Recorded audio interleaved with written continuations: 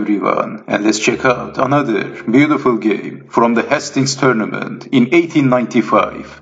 In the memorable Hastings chess tournament, there was many important, notable games which is worth to see, and this was one of them.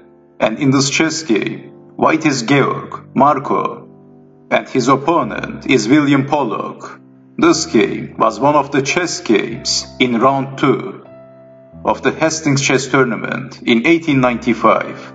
Georg Marco, who has the white pieces, starts the game with playing e4, e5, knight to f3, knight to c6, and bishop to b5.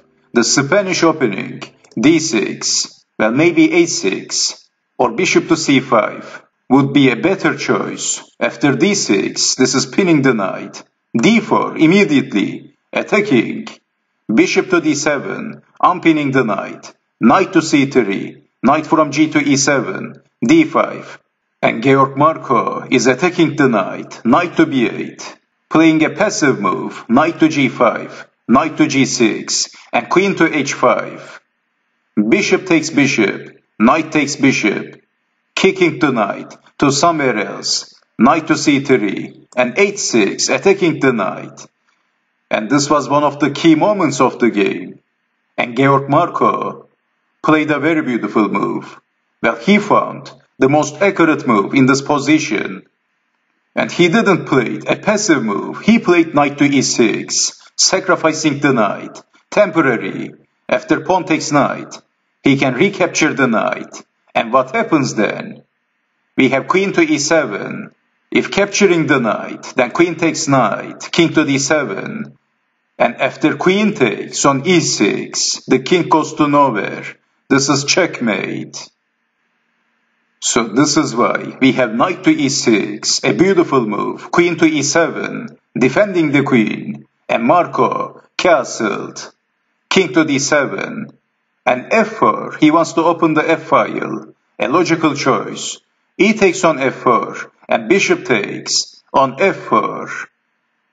William Pollock captured the bishop with the knight, and then rook takes on f4, leaving the knight. And in this position, white is better. White is winning.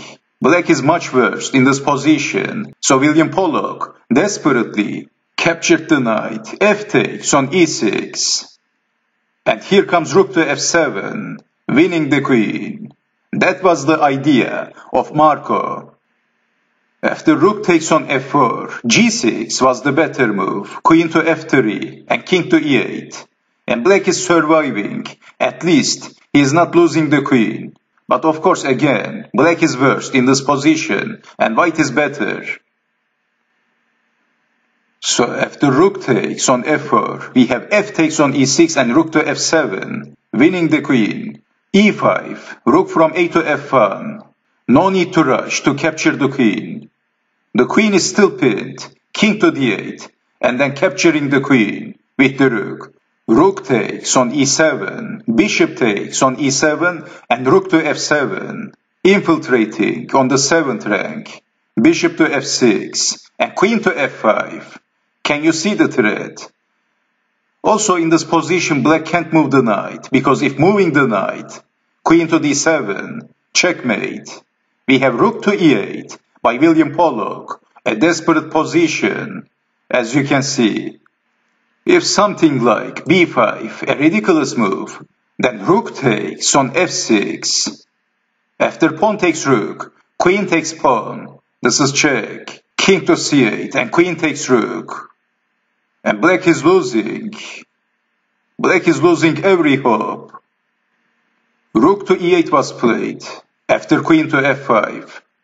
Georg Marco played knight to e2, bishop to e7, and knight to g3, knight to d7, knight to h5, g6, queen takes on g6, rook to f8, and knight to g7, and Marco is threatening to play knight to e6, forking the king and the rook, and if moving the king, then rook takes bishop.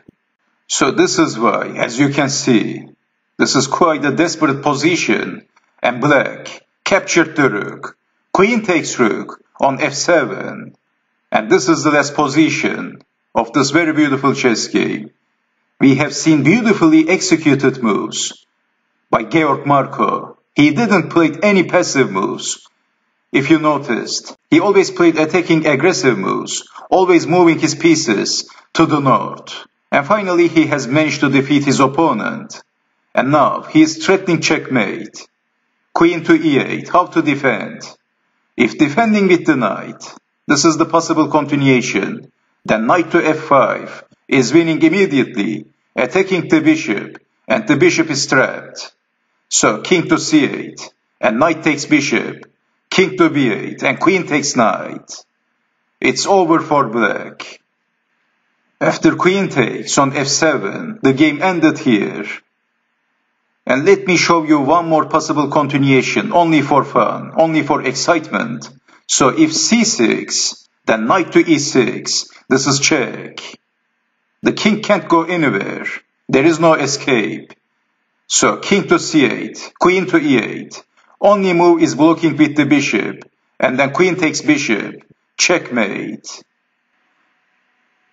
After queen takes on f7 at move 26, William Pollock resigned. This was the last position of this beautiful chess game by Georg Marko. In the chess tournament of Hastings in 1895, there was 22 combatants, and all of them was formidable players. Unfortunately, Georg Marko finished the tournament in the 18th place, so it was not a very successful result for Georg Marko, but he played a beautiful, immortal game in the tournament. Although we should not forget that the tournament had many important, formidable players in that era, so the competition level was very high. It was not very easy to finish the tournament in the first place. It was a difficult tournament. Anyway, Marko deserved a credit only because of this marvelous game. So thank you for watching, and I hope to see you next time. Take care and bye bye.